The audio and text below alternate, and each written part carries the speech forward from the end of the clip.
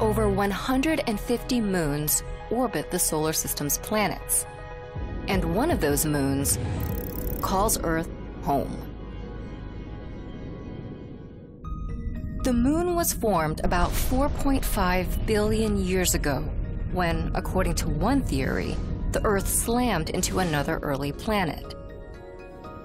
Debris from this collision began to orbit Earth and accumulated, forming today's moon.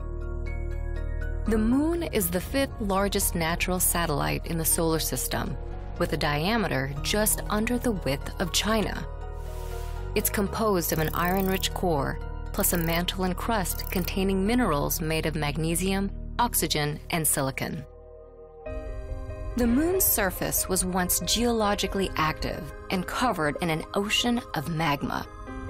But today, apart from traces of water ice, the surface is completely covered in dust and rocky debris.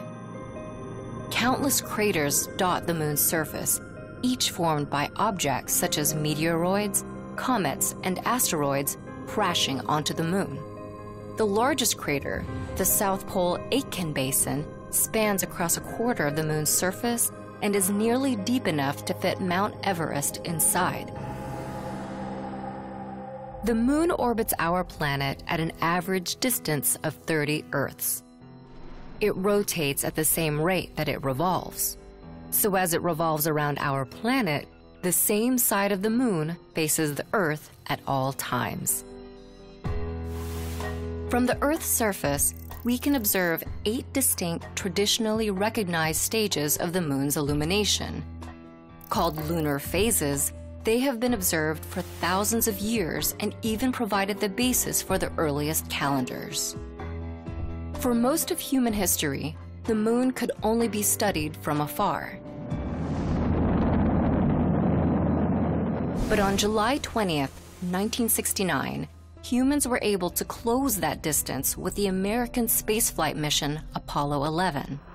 That's one small step for man, one giant leap for mankind. It placed humans on the moon for the very first time, bringing our understanding of Earth's only natural satellite one step closer.